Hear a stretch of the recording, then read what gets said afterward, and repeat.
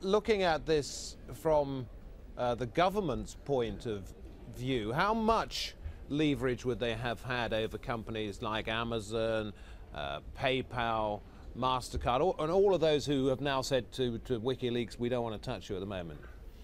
I think, again, judging from the aftermath of 9/11, quite a bit. I remember then that pressure was put, for instance, on Swiss banks at that point to reveal accounts, et cetera, and that was done promptly. So, yes, I think they have leverage. And in the longer term, do you think these companies are going to kowtow to the US government ad infinitum? Well, you have to ask that. I can't speak for Visa and MasterCard, to be honest, so I can't tell you that. But, what do you think, not only as a professor, but also as an American citizen, about the way that the US government is approaching this? Is it making it a bigger problem, perhaps, for itself than it need to have been, or is there something darker behind all of this? Well, yeah, I have my suspicions about the whole affair, even about Julian Assange, to be frank, because he comes from a murky background. He was affiliated with intelligence agencies. And we have, for instance, President Obama last year appointed somebody called Cass Sunstein as the head of the Office of Information.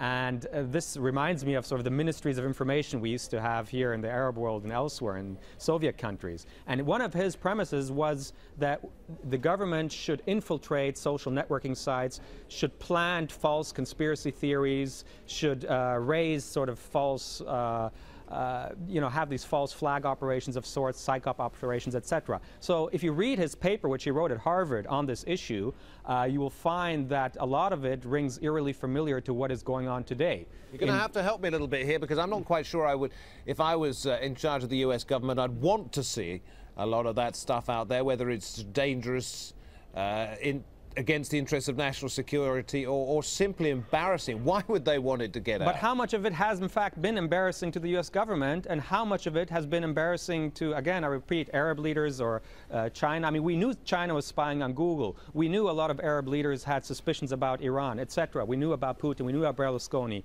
A lot of this is trivia. And all it really does, if you drop the balance sheet at the end, in my view, is it doesn't really embarrass the U.S. government. There are no real state secrets revealed. Nobody's going to be held accountable in Washington. At best, it could serve the interest of those who are, for instance, agitating within the CIA or the government for a war against Iran, for, putting more pressure on China, etc. These agendas are served by Wikileaks thus far.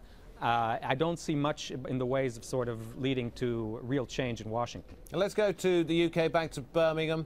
Jonathan Hemus there. I suggested that give you a couple of minutes to think about how you might advise Wikileaks itself on sorting out its problems. But in a sense, I mean, the oxygen of publicity has been fantastic for it. Do you think it needs any help? Well, I was going to make exactly that point. I think one of the things that Wikileaks probably doesn't need is advice on public relations. It's done a fantastic job of getting this story across, and interestingly, it's done that both via conventional media, but also very much driven by social and online media as well. And it's done one of the things that all good PR campaigns do. It has utilised the influence of third parties to carry its message for it, to the extent now that a lot of this story is being driven by third parties rather than by Wikileaks itself. So purely from a PR point of view, it's done a superb job in getting this story across. What do you make of Mark Farha's suggestion that all of this could have been put out there on purpose by the US government?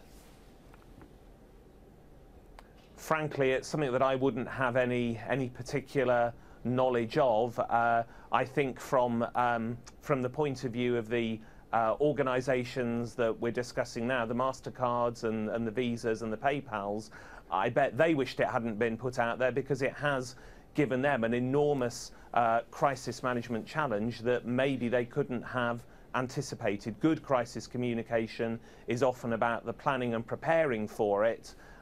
This is potentially a situation that they hadn't planned or prepared for. And of course, there's a second crisis for them as well, which is the bringing down of their websites, or the difficulty that people are having to pay for goods using using their services, which is a secondary crisis. People are now asking how robust are their systems and how secure is my information. So they actually have a double crisis to deal with.